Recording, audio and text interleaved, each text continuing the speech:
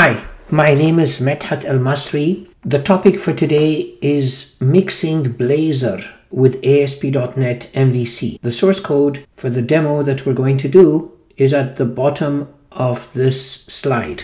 With ASP.NET Core, you have many choices. These are the different flavors of ASP.NET templates that are available. You can create two types of back-end web applications, MVC or Razor pages. With Blazor, you can create Razor components. Web API allows you to render headless applications. That essentially means that they are not visual. Of course, you can consume and view data for these types of apps with JavaScript. ASP.NET Core was built from the ground up in a modular fashion. Once you instantiate your builder object, you can configure Web API controllers. You can also configure MVC controllers or Razor views, and you also get to configure routing. The choice is yours. You can map controllers and Blazor, and new to .NET 8.0 is the ability to map Razor components.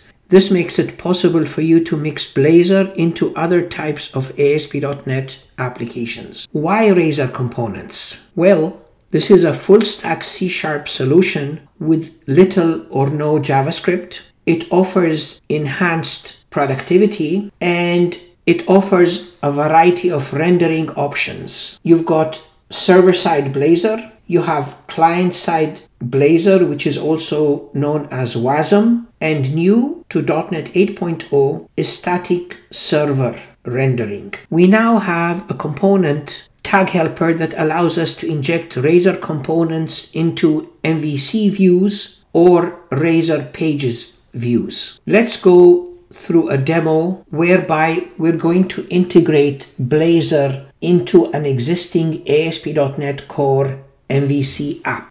Let's create an MVC application. That would be .NET new MVC, and we'll give it the name MVC with Blazor. Let's go into this newly created directory, and we need to add one component, and that component is the Blazor component that we want to inject into the MVC application. So there is this free Blazor component called QuickGrid. It allows you to list data, sort data, and paginate data. So to install that package inside of our application, we will do .NET add package, and the package name is microsoft.aspnet-core.components.quickgrid, and that would add it to our application. Now let us get into the application in VS Code.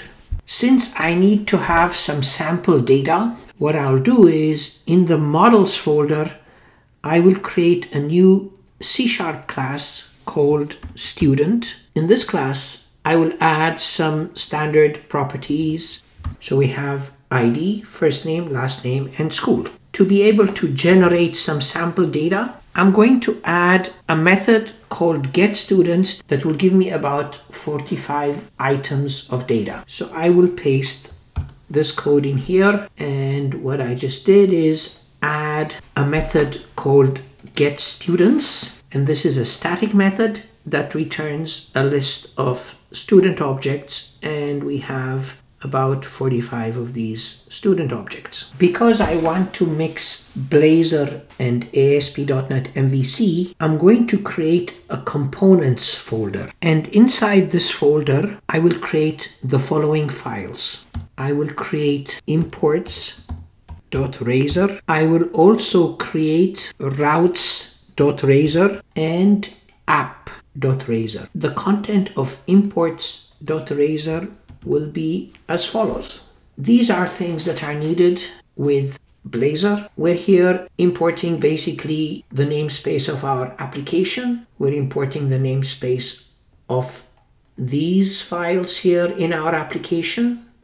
We're importing the QuickGrid, and we're importing also the classes that exist in the models folder here, of which we have student.cs. In the app.razor file, you will add this content. Bear in mind that you have to adjust this namespace to match the namespace of your application. We will also add this content to the routes.razor file. This allows for the routing of Blazor components. We are now in a position to create our Blazor component. In the components folder, we can create a new folder called pages. And in this pages folder, we can create the file that's going to contain our component. In our case, we're going to create a file called students.razor. Inside of this file, we're going to create our Blazor component. So the contents of that would look something like this. The route would be /students. It's going to use interactive server render mode. This is the title of the page, and we have an h1 tag here. This QuickGrid is going to display student ID, student name, which is a combination of first name and last name, and note that there is a templated column here, and also the school. We have here a paginator, and the rest of the code here is really the QuickGrid code. The main objective here is not so much to talk to you about the QuickGrid component, but to demonstrate to you that you can take a Blazor component and inject it into an ASP.NET MVC page, or for that matter, a Razor pages view. There is some plumbing that needs to be done in our program.cs file. So let's open that up. We need to import a namespace, and that would be using MVC with Blazor. This is our namespace dot component. And this is interesting because this really points to the components folder here, which we created earlier on. The next piece of plumbing that we need to do is to add services. Over here with our builder object, we're going to add Razor components, interactive server components, and this here, add circuit options.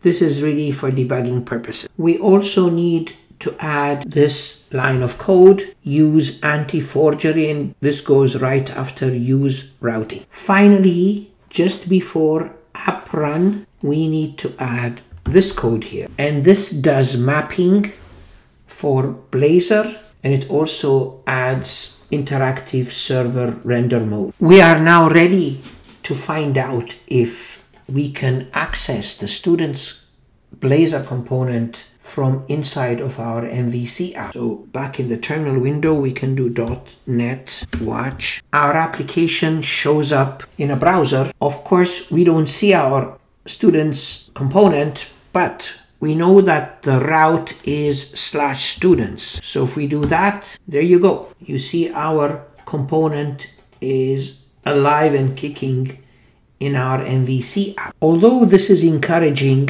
we're not really done because we want to use the component tag helper in our view. In other words, if you go under views, home, and you have your index.cs HTML, essentially we want to be able to add the component tag helper to display our Blazor component right in here. To that end, we have to make Blazor visible to our MVC app. And the way to do that is to come into this views view imports file. Two namespaces are necessary here. We have the components namespace and the components pages namespace, and note that the students component sits here. The next step is to add some code into our layout file under views shared layout. And over here, we need to add this to the head section of our layouts page. And this basically says that the base route is the root. The next thing we want to do also is to add this component tag in here. And what this does is it makes sure that in our student component If you look at our students file, let's bring it up here. We have this tag, the page title. This code that we just put in there makes sure that that page title is surfaced whenever our pages are accessed. One last thing we need to do is add some JavaScript that is used by Blazor, and that goes at the bottom just before render section async, and this loads up this blazor.web.js file. We are now in a position to go to our page, which is index.cshtml, and add this component tag that points to our students Blazor component, and the render mode is going to be server pre-rendered. Let's try our page now. Go back here and let's go to the root. And there you go. We've actually injected Blazor into our homepage. Just to prove to you that it is indeed in the homepage, let me get rid of this welcome section. And if I go back to my page, you will see that it updated. So what have we done? We've actually succeeded in injecting Blazor in our ASP.NET MVC. So you can mix and match Blazor and ASP.NET MVC or Blazor and Razor pages. I hope you found this video useful, and if you did, please give the video a thumbs up. Thank you.